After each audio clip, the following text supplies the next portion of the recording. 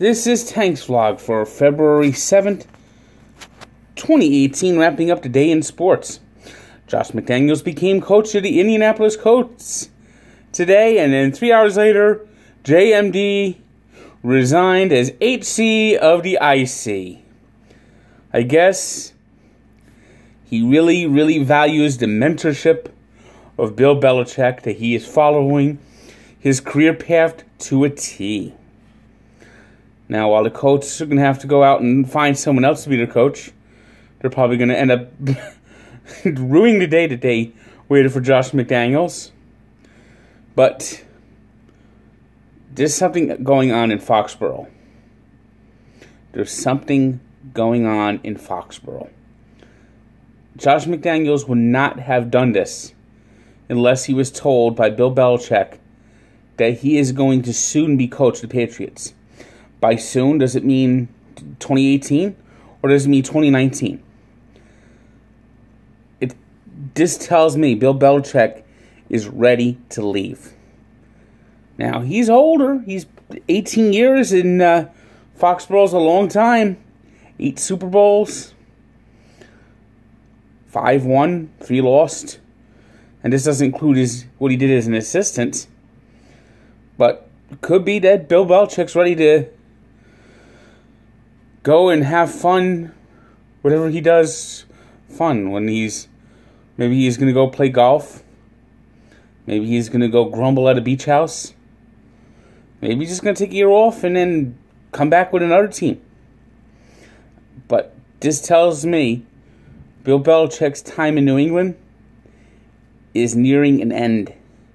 There's no other way. There's no other way McDaniels does this unless he has been told that he is about to become coach of the Patriots within the next 2 years. I just don't see any other way about it. And it's just following the whole career path to Bill Belichick. I guess this is what they call deja vu all over again. NHL tonight.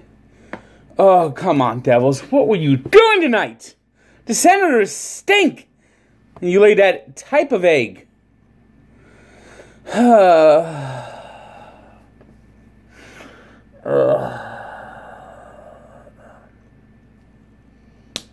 Dreadful. 5-3. Senators win. That's the type of loss you can't afford.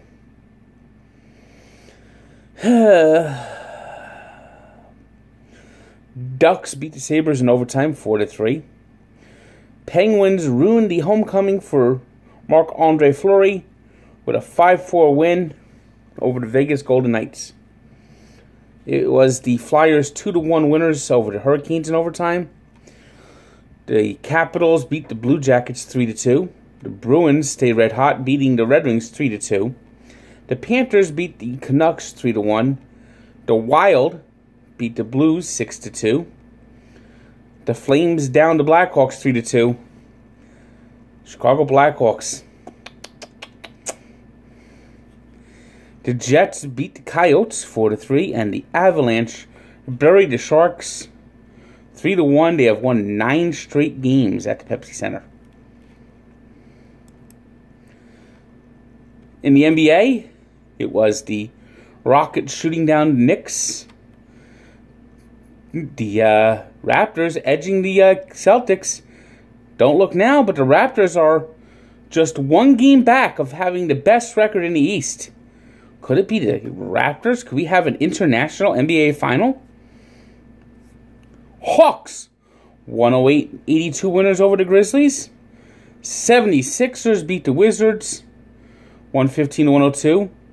The Thunder struck down the Warriors today 125-105.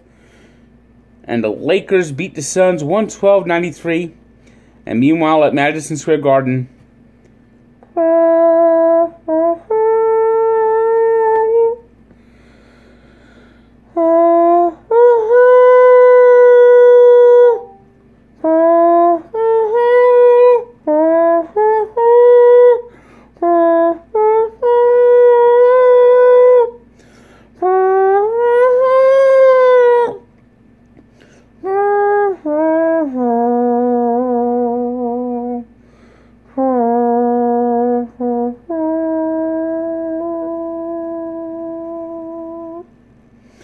It was the Bucks 103-89 over the Knicks. But the story is Kristaps Porzingis out for the rest of the season. Torn ACL. Long, long time ago, the Garden used to rock each year as the Knicks were a true contender. But many, many bad seasons the Knicks have gone down the drain as the fans openly wept. And in the end, a season's down the drain. The unicorn is out to pasture, and the season's down the drain. Bye, bye, James Dolan cried. Ever since he brought the team has no pride. And the Knicks are going down once again.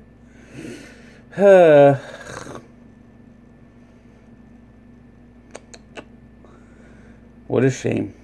What a shame. It's almost like the Knicks are absolutely cursed. And it's Dolan. It's Dolan.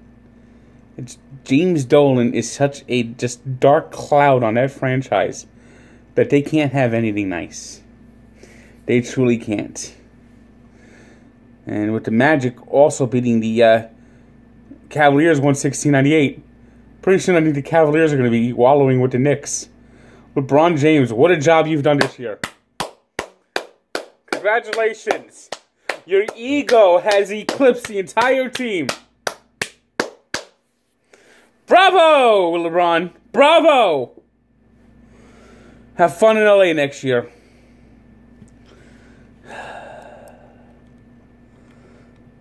Three stars tonight. Jonathan Simmons, who had a career-high 34 points, leading the Magic to a win over the Cavaliers. Jonathan Bernier, who had 38 saves, 1 goal allowed against the Sharks, and a win for the Avalanche. And James Harden, who had 36 points, 4 rebounds, and 5 assists, and leading the Rockets over the Nets.